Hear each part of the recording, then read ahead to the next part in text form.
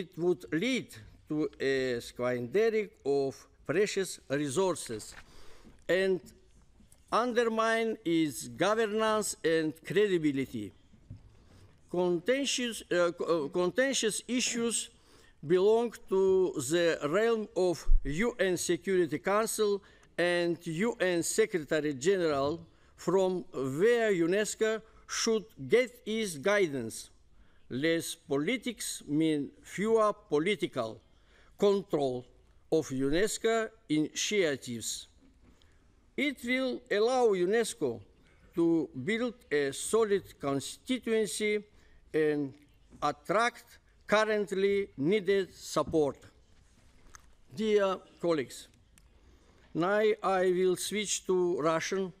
Please put on your headphones. If necessary. Yes.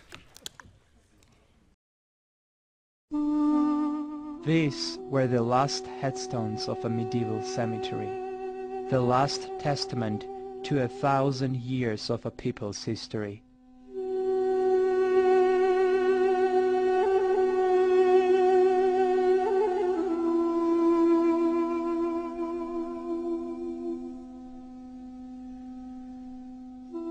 On December 15th, 2005, they were wiped off the face of the earth.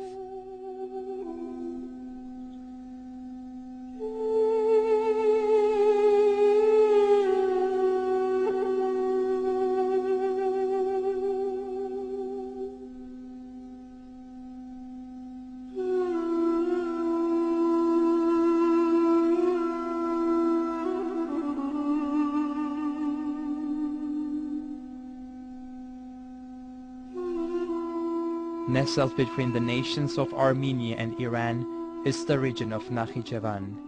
In southern Nakhichevan, on the banks of the river Araxes, is the area of Julfa.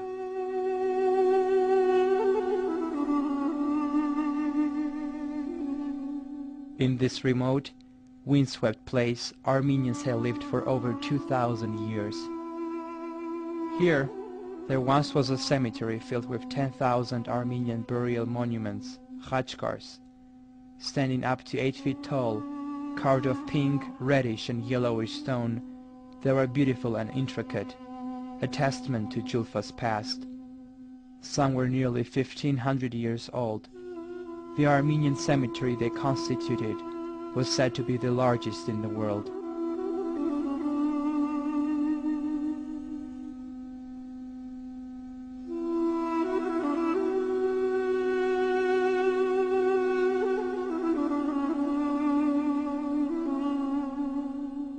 Most were still standing in the 1920s, when the Soviet government gave control of Nakhichevan to the nation of Azerbaijan.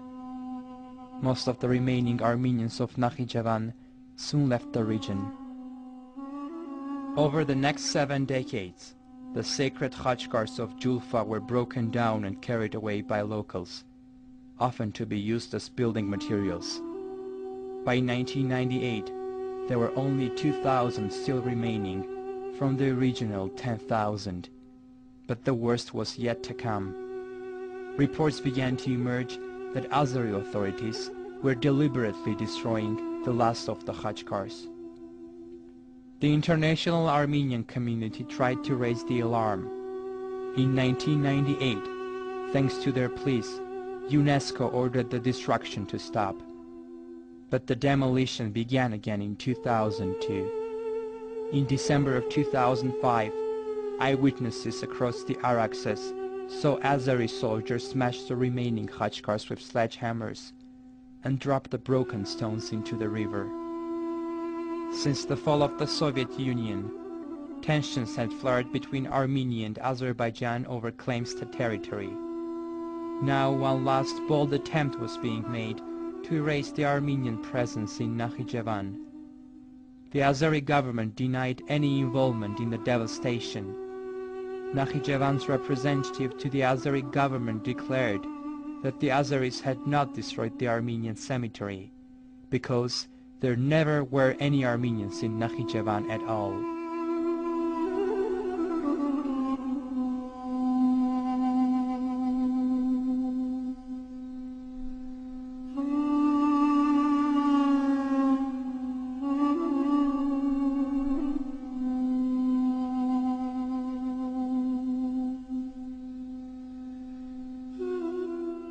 all the while, the world stood by and did nothing. Only a few outside news sources tried to publicize the tragedy.